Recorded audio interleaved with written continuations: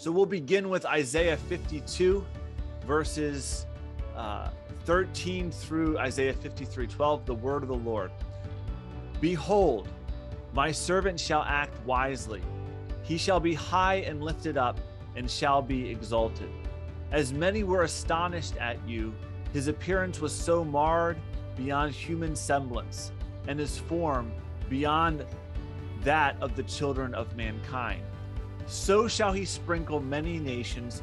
Kings shall shut their mouths because of him. For that which has not been told them they see, and that which they have not heard they understand. Who has believed what he has heard from us? And to whom has the arm of the Lord been revealed? For he grew up before him like a young plant, and like a root out of dry ground. He had no form or majesty that we should look at him, and no beauty that we should desire him. He was despised and rejected by men, a man of sorrows and acquainted with grief, and as one from whom men hide their faces.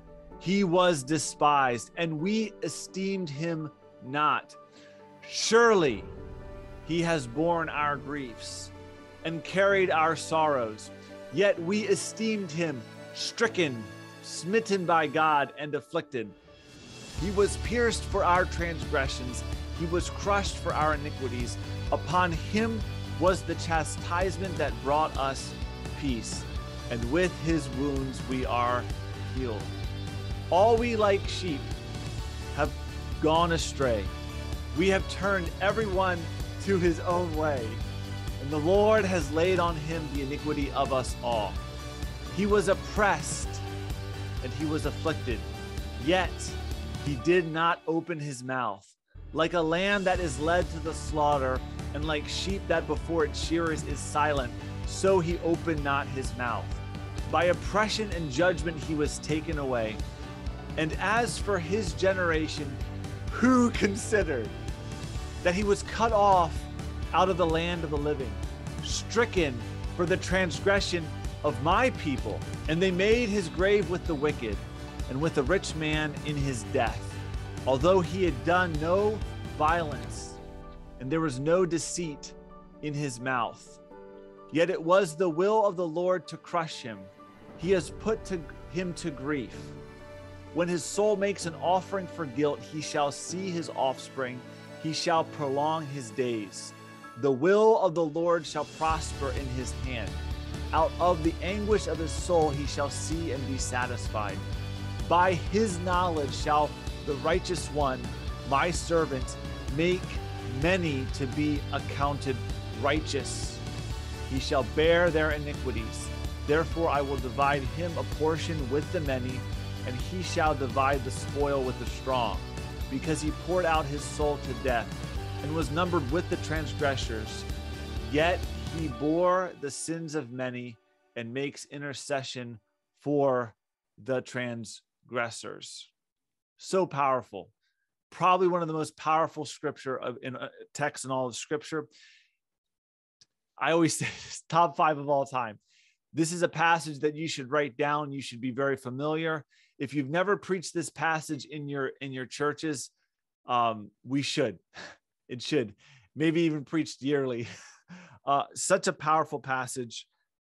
So incredible. Okay, so let's go ahead and let's do a brief review of the previous context here, and then we'll get into the rest of the text. We'll finish it tonight. A prophetic context. The subgenre is poetry. We also talked about how this is a prophecy. Yeah. So when we have a future statement, and the speaker is the Lord or someone representing the Lord as a prophet or an angel, we should always understand and recognize that as prophecy. And so here we have prophecy concerning the servant and what he will do. And we talked about how it's referring to him being lifted up on the cross. And so this whole context then is not dealing with the exaltation of the Christ. We looked at that in the past in Psalm 2, but this is dealing with his exaltation in suffering and drawing all men to him. And then we talked about how many are astonished at how his form is disfigured. And it's in the context of sprinkling the nations or making sacrifice for the nations. And then we talked about how the shockingness is not right here. It's not with Israel, but it's with the kings. And we really talked about this seeing and understanding concerns the gospel message and what will be told of them. And we see that because in Isaiah 6, I don't know if I mentioned here. So let's just make a note here. In Isaiah 6, we have a dulling of the eyes, blinding, and dulling, blinding, and then also stopping of the ears. And so the contrast is, whereas in the prophecy of judgment, so Isaiah is being called in Isaiah 6 to prophesy judgment to the nation of Israel. There's a dulling, a blinding, and a stopping of the ears. Now we have the opposite. We have the seeing, the granting of seeing, the granting of understanding. And so powerful. And get this, the one who absorbs the judgment is the servant of the Lord. That's how the salvation is given. And so let's move on now. So here we are. We are now on Isaiah 53. And we have, and so here's something to think about, okay? Because this is poetry here, they're going to be using a lot of parallelism, okay? And so it actually makes sense. You're like, why is there so much repetition going on here? That's the style of poetry. So Hebrew poetry is there's a lot of parallelism going on, but it's not always identical. Sometimes it can be complementary. Sometimes it can be giving us a call. Sometimes it can be giving us various kinds. I will be sharing a handout on working through the structure of Hebrew poetry in the near future. Okay, so we're slowly working through the method. You saw me post something last week on, and we're just going to work through each step. And I'll just prepare a handout for each one. And so I don't have that prepared yet. But so when you're working through poetry, you don't, if you're preaching or you're teaching this, obviously, if you're teaching the content, you can have a point for each one, but just recognize that things are going to be said parallel. So you don't have to keep repeating yourself, if that makes sense. Is that making sense? The repetition is meant for emphasis. So we don't have to repeat each line. We can unpack the relationship between lines, but just recognize that we should be expecting a lot of repetition going on. And that repetition is for obviously for beauty, for it's a device to draw attention. And then it's also to cause us to reflect upon those important truths. So here, looking here in verse 53, clearly there is parallelism going on, right? And so we have the relationship here between these two passages. And so what type of sentence are these? Okay, so just looking at this passage here, what can we describe these sentences as a whole? Someone give me. So we're looking at right now, we're going over to here to, if you can see the far left, we're looking at types of sentence. How could we describe each one of these sentences? I heard someone say interrogatory. You have a question here, right? So I think someone mentioned it's interrogative, right? Interrogative. So it's dealing with a question. Coming over here, I guess the one option is it's a rhetorical question. But is it a legitimate question, or is it expecting a certain answer? No, it's like you said, it's rhetorical. They're just asking the question, but he knows the answer. The answer is there. Yeah. So imagine, you know how it is with your children, right? You ask the question like, didn't I tell you to clean your room, right? Did I not tell you to clean your room? Like, obviously you're not, it's not a legitimate question. Like, did I say it or not? The question is, maybe it's for sarcasm, maybe it's for effect, The point is that you know the answer, right? That's what's going on here. And so look at the first question here. Who has believed what he has heard from us? What is the anticipated answer? One. No one, right? It's shocking. People can't believe it. Oh my goodness. This is like a side note. The audience is clearly my people, right? We see that later. The people of God. We're thinking about anthropology and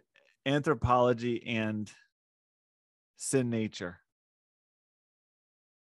The people that are receiving the atonement, we're going to see later, is my people.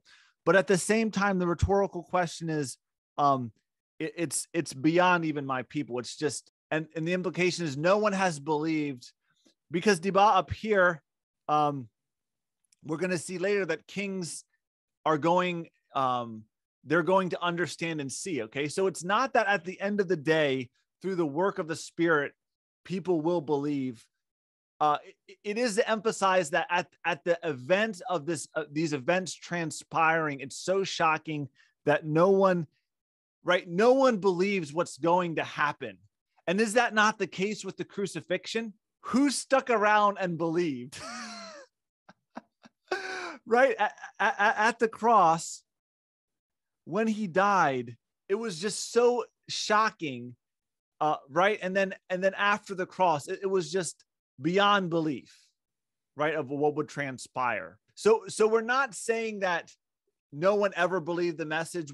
We are saying that the emphasis is upon the shockingness of the message, and how it is that they're so shocked at what has happened.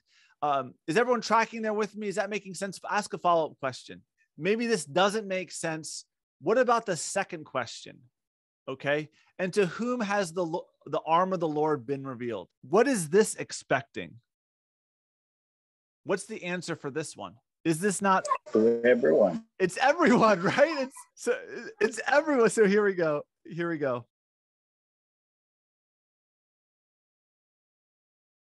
So in the first rhetorical question, it seems as if no one can believe the events that are transpiring. It's beyond belief. I was watching a show recently. I won't mention the name. There's questionable stuff in it. My wife and I, we obviously fast forward it, but it's based on real events that happened recently. Just shocking, absolutely shocking. And the movie begins, the series begins with magical realism and how events are just beyond belief. And like they'll have a part in the movie or in the show, and you're just like, this is Hollywood hyperbole. And then like they literally play live events of it transpiring from the news, and it's like, this is beyond belief. And then the narrator's like, yeah, that really happened. Like, you just can't. It's just so shocking. And so in many ways, this is a parallel to what's going on. The servant of the Lord suffers immensely for the sake of transgressors, and people just can't believe it's happening. And then the second clause is the opposite. Who has God revealed this to? Everyone. It's been revealed to everyone, and yet no one believes. It is crazy. It is crazy. And so it does remind me of even in Jesus's time when he talks about it's easier for a camel to go through the eye of a needle than for a rich man to enter the kingdom. And then the disciples were like, no one can believe. And Jesus is like, with man, it's impossible, but with God, all things are possible. And so I do think that it's preparing for us for the shocking events that will transpire in the future. And when those events happen, people can't believe they're happening. And this is why Jesus so chastised his disciples on the Emmaus Road, right? You are so hard of hearts to believe the prophets. It's like, literally, you're going to come on the scene and this stuff's going to go down. But no one's going to believe. And like, it was like self-fulfilling. They didn't believe until Jesus had to reveal it to them supernaturally. Just so powerful. Let's go to one previous context so that you can really see what's going on here. Okay. So if we go to Isaiah 40, so this is preceding in the context. All right. So let's go to Isaiah 40. And so this really sets up the context. To whom has the arm of the Lord been revealed? So look at Isaiah 41. Comfort, comfort my people, says the Lord God. Speak tenderly to Jerusalem. Cry to her. Her warfare is ended, that her iniquity is pardoned. She has received from the Lord double for her sins. A voice cries in the wilderness. So this is public proclamation.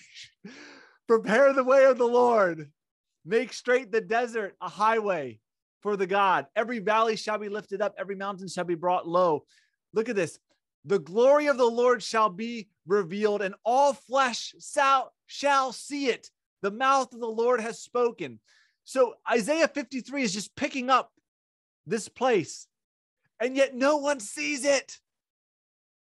No one sees it. A voice says, cry. And I said, what shall I cry? All flesh is grass, and all its beauty is like the flower of the field. The grass withers, the flower fades when the breath of the Lord blows on it. Surely the people are grass. The grass withers, the flower fades, but the word of the Lord shall stand forever. Go up on a high mountain, O Zion, herald of good news.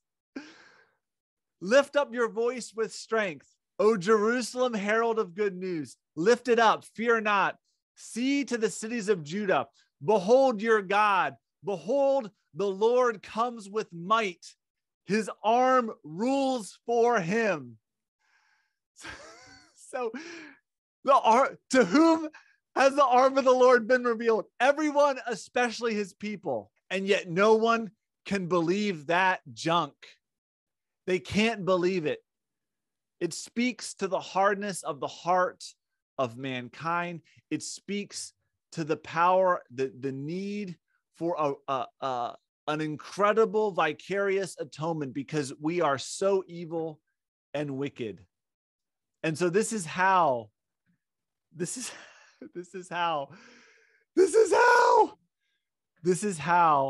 song begins. Who has believed what he has heard from us? They're proclaiming it, the good news. And to whom has the arm of the Lord been revealed? It's been revealed to all. They can't receive it. And then here we go. For he, this is referring to the servant now, the servant of the Lord. Action. He grew up before him. This is a reference to the Lord Yahweh. And look at this comparison now. He grew up before the Lord with two comparisons. Number one, like a young plant, and number two, like a root out of dry ground. Where is Kea? I saw Kea come in. Kea, what is going on here? What type of imagery is this? I'm here, yes, Pastor Tim. Talk to me for a moment about this imagery and what's going on and your experience with your farm. I guess specifically, so you have young plants, right? Talk to me what they look like, what they need. Oh, yes. Well, young plants are very sensitive. Yeah. So you have to really take care of them. They need sun, rain, water. You need to water them, but in a specific amount. Not just pour water. Yeah. Yes, so it's like you're feeding a baby. Yeah. So slowly, yes, it's a different approach when you're approaching a bigger plant. Excellent. And I have a garden too, so I really can resonate with Kea. You're always checking them. Yeah. No, this is really good. What is so shocking about this part here, Kea? Like a root out of dry ground. Dry ground. Usually when it's the dry ground, it's the root will, the plant will die. The ground should be moist. Yeah. There's so withering. Yes. It's ugly. Yes. It's gangly. It's near death, right? Death, yes. Actually, it's a dead soil. When it's dry, it's cracking up. The soil is dead. That's why Yeah. in farming, we do not use chemical fertilizers Yeah. because yes, It dries the ground. yes, dries the ground. Yeah. And so this image is that the arm of the Lord, anyone who has worked with vegetation knows that this is just a grotesque imagery. It's not something you as a farmer want to see. And yet it was the Lord's will for his servant to have this. And so then we move from the physical imagery, to the description. Look at this description here. He had no form or majesty, no beauty. And this here is the purpose. 1, purpose 2. He's not outwardly beautiful. There's no majesty. This is like this kingly idea, right? Majesty, beauty. You know how it is, a very charismatic, attractive, it just draws people in, right? And this is the complete opposite. He has no form, majesty that we should look on him, no beauty that we should desire him.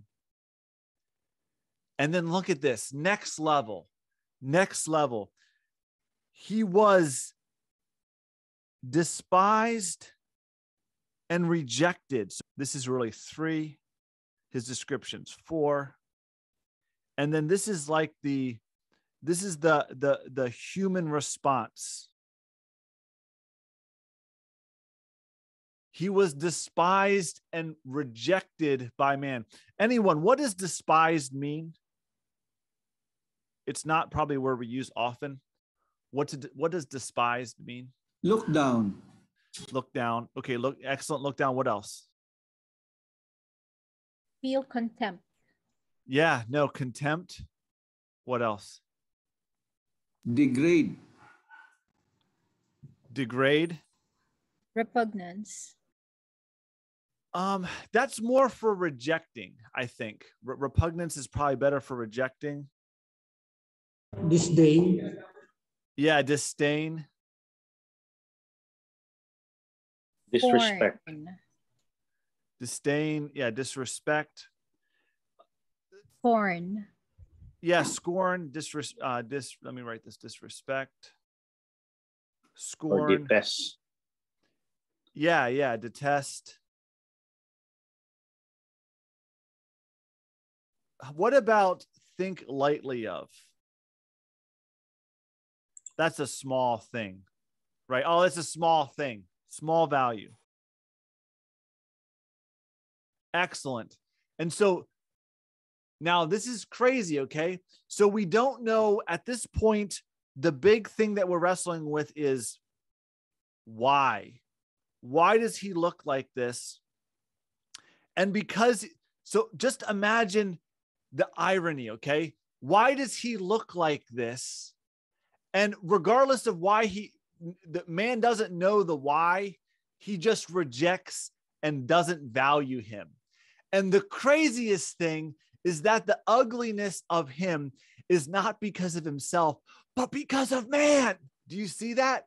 So we're despising and rejecting him, and we're not realizing that he looks like that because of us. We're going to get there in a moment, okay? But I want you to see the weight of this, that he's ugly, he's in a terrible situation. And so the natural human tendency is, this guy is nothing. He means nothing to me.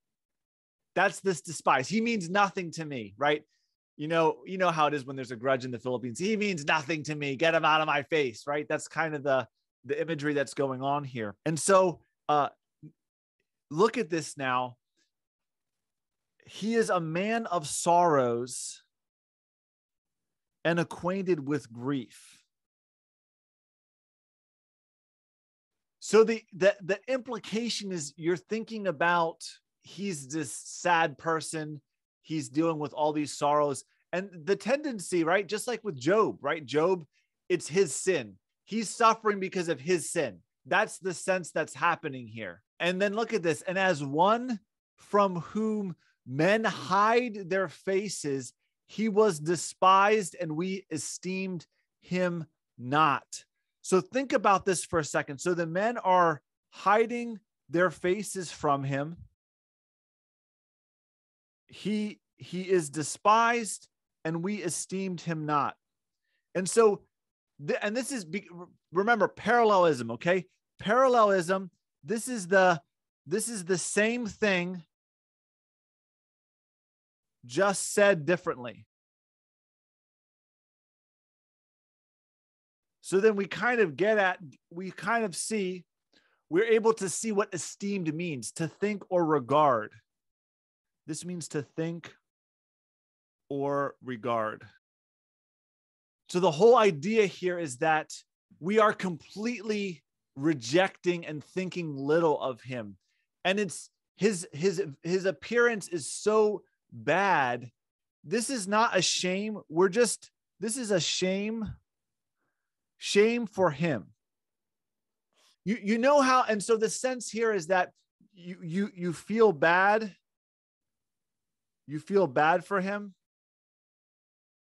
or sorry, but you don't want to be associated. You know what I mean?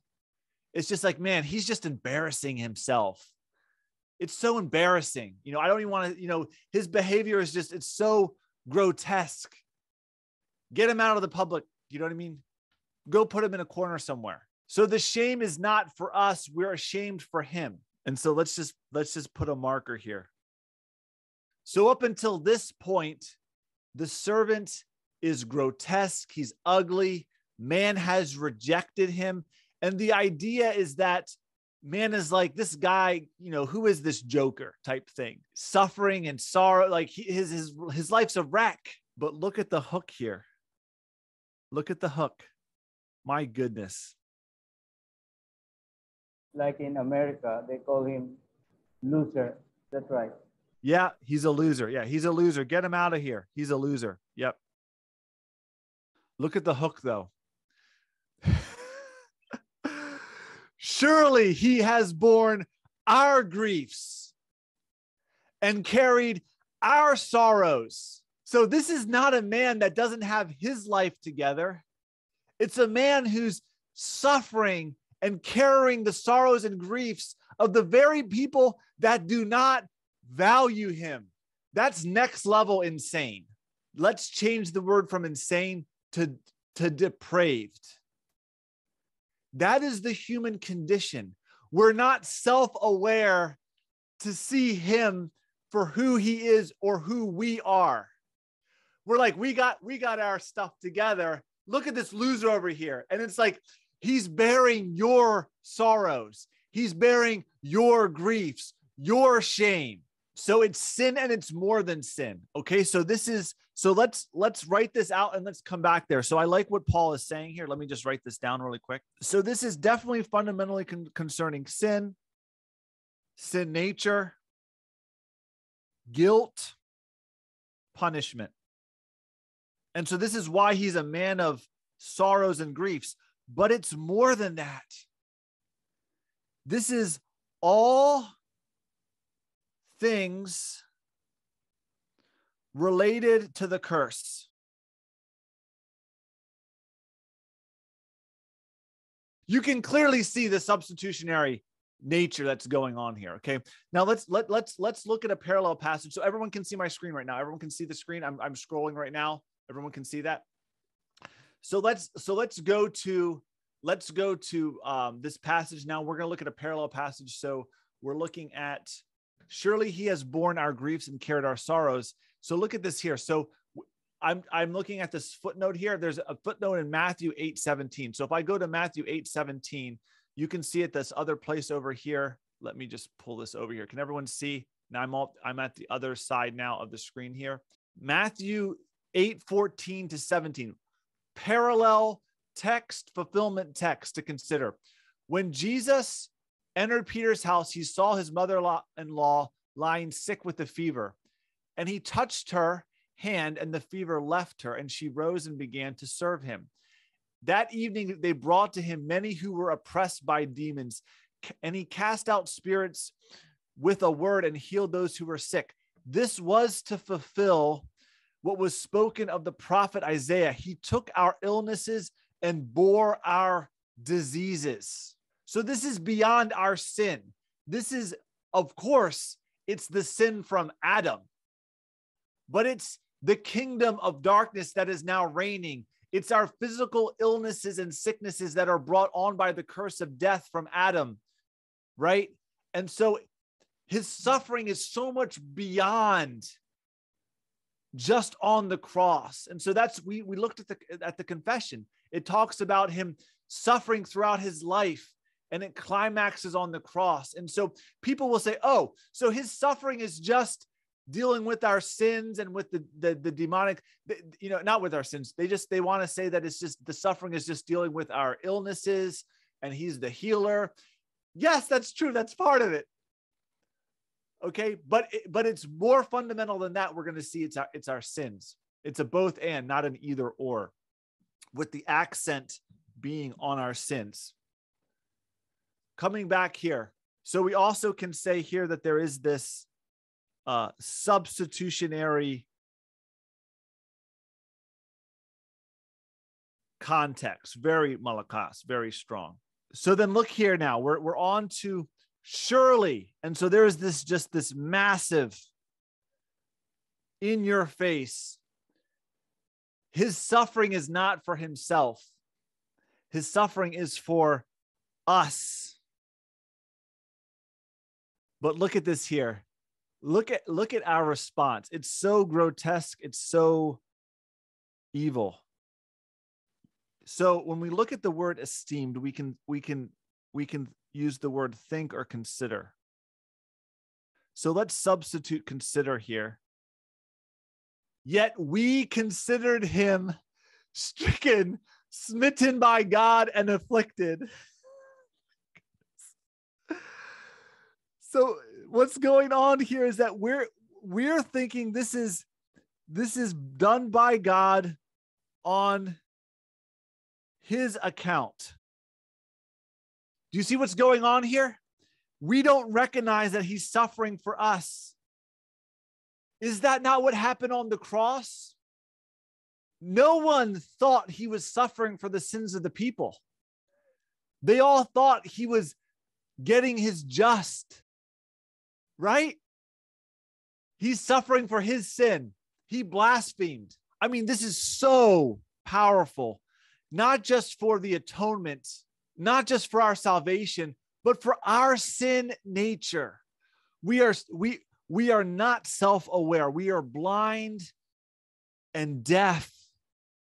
We don't see ourselves for who we are. The Jews couldn't see themselves for who they are. This deals with, my goodness, this deals with sin nature, internal. This deals with salvation and atonement. And this deals with the work of Christ. These are fundamental concepts. So this is a fundamental passage of Scripture. And I'm more and more believing with all my heart, this was the primary text that Paul was going around and just beating people over the head with, in a good way.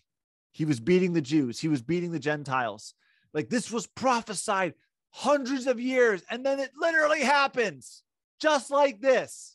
And now we transition from our illnesses and sorrows, from hard life.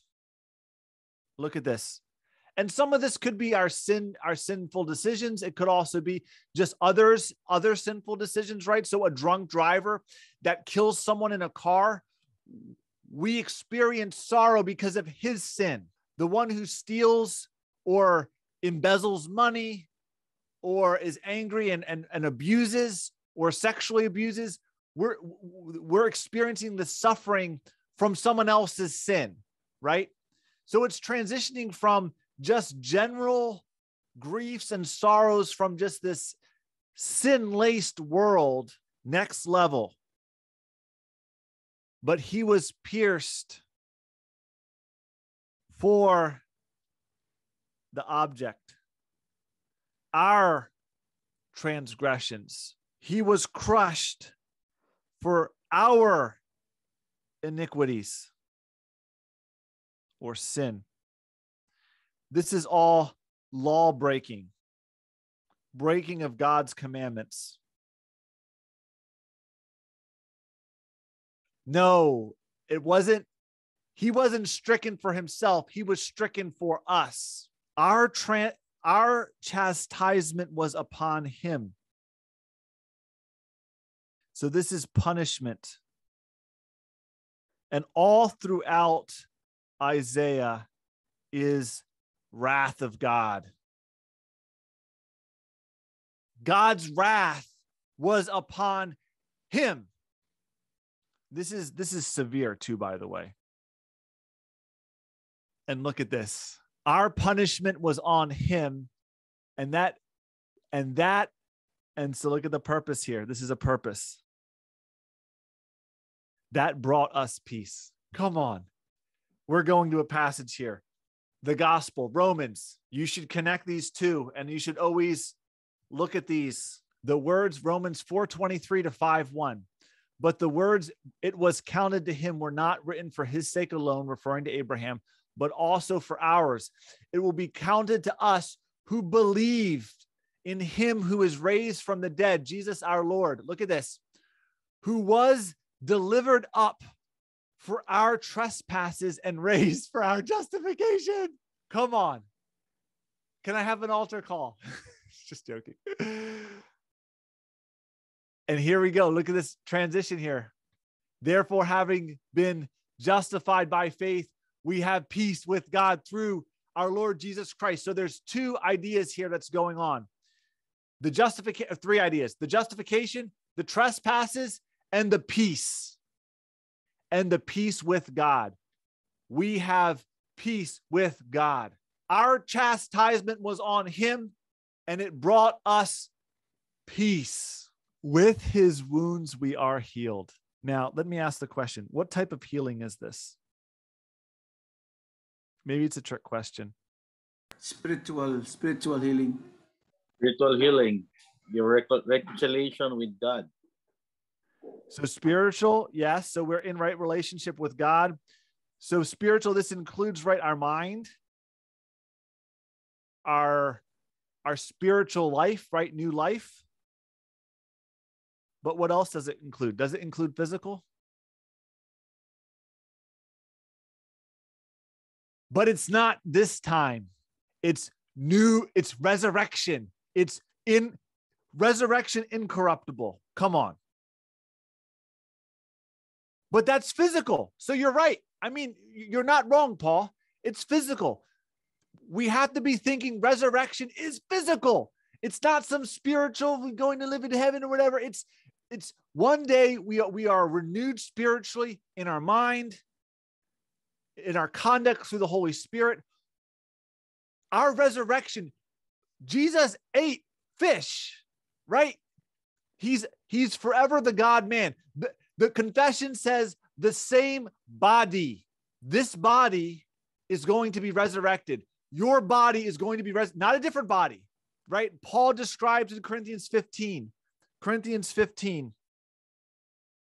where it's the seed flower transformation in 1 Corinthians 15.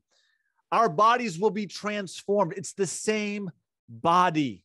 With his wounds, we are healed. Now, notice here. Now, I'm gonna step on some toes here, okay? I'm gonna step on some toes, and you can receive it or you can consider it. Let's ask the question. I don't want you to consider other parts of Scripture. I just want you to look at this context. The context is clear and strong. Let's look at the extent of the atonement, okay?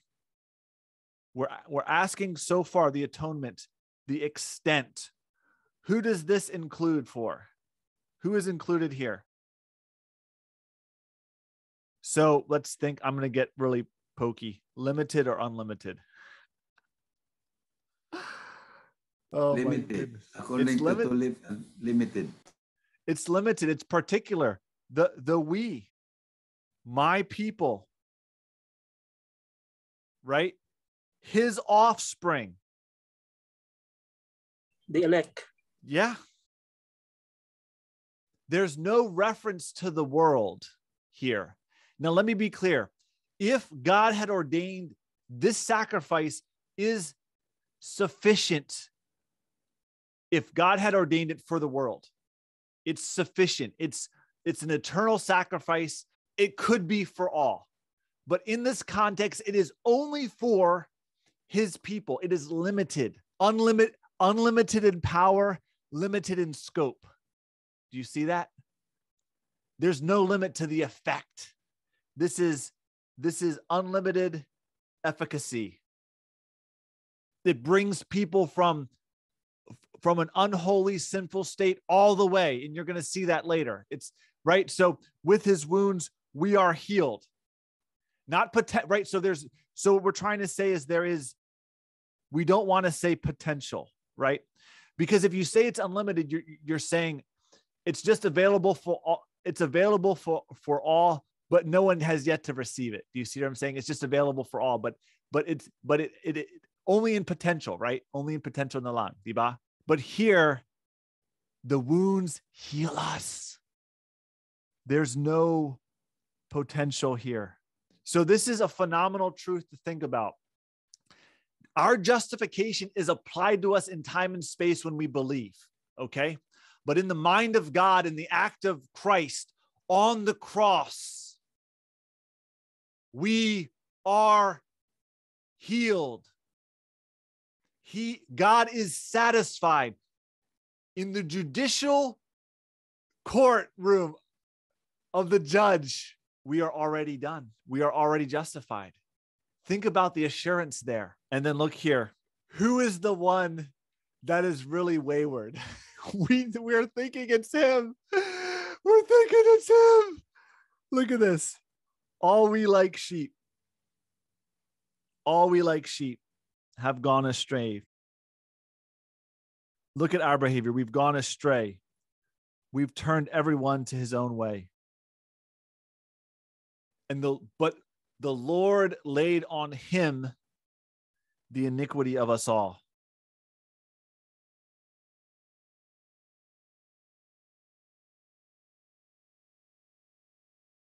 So in the atonement, so this here though, if we're talking about iniquity, let's look at the Hebrew. Let's see what the Hebrew says over here. Let's look at the Hebrew.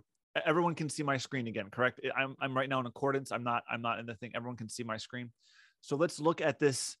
Transgression could also be rebellion. Iniquity, another word for iniquity is guilt. Do you see that? Does everyone understand what's going on here? If this is guilt, okay? If this is guilt, what that means is that we have to understand this in judicial context fundamentally. There's a debate of how we are to fundamentally understand the atonement. And here, this use of the word iniquity is a judicial. Attorney Bobo, he knows this. This is all judicial language. And God is the judge. So this is not, our fundamental issue is not Satan. Our fundamental issue is not just the physical illnesses of disease or cancer. Our fundamental issue is us breaking the eternal law of God and having to receive the guilt. And yet in God's amazing wisdom and providence, he has laid that guilt on another for us. So coming back here, this is this here, we could refer to this as guilt. This is just the state of law breaking, law violation, the verdict, right? You are guilty, declaration, right?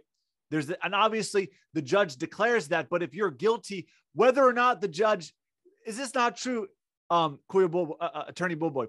Whether or not the judge declares it, you could even escape it, right? There's corruption of the law, but if someone commits the crime, they are still in a state of guilt, diba? So it's a state, and of course there is a verdict, but it's not as if, oh, well, if the judge doesn't, and that's how the criminal mind works. If there's no judgment of guilty, I haven't committed the crime, even though I have. It's a very twisted way of thinking, but it's true. And so the big idea coming along here, though, is this court room setting. So this is the fundamental in the gospel. How can we help people to understand the gospel? So this is when we're getting down to evangelism. I would be using a lot of analogies from legal terms, from their experience in the legal system, because it's fundamentally, it's not an escape from Satan fundamentally. It's not a escape from suffering in diseases, in poverty. Those are all effects, but fundamentally it's an issue with the law of God. May I just Go ahead, comment, add. because Yeah. you use the legal term, the guilt and the penalty. The same in human laws. Whenever you commit a crime, the guilt is always there, whether you are convicted or not. But for purposes of penalty and the punishment for that crime, you have to go to court, because it is the judge who will determine what is the appropriate penalty for the crime committed. That's why there's a purpose for the trial, there's a purpose for the presentation of evidence, so that the judge can determine the exact and appropriate penalty. In Christ's case, everything was there given already. Everything is there. So there's no need for any other trial, because it's all there. Thank you for that additional. I really appreciate that, Corey. That's why he's here. That's why he's here. So powerful. It's really good. My goodness, so good. Maybe the limited nature of the atonement is something new for you. Maybe the strength of this is so you haven't seen this before. And so I really want us to reflect upon these things. I don't want us to be stuck in what's my tradition, or what is. I want us to let the word of God speak to you, and let's not hold to our doctrine so closely, because there is incredible assurance that our salvation is not from us, our atonement is not from us, and it doesn't depend upon us. All we like sheep have gone astray, and the shepherd has gone and found us and brought us back.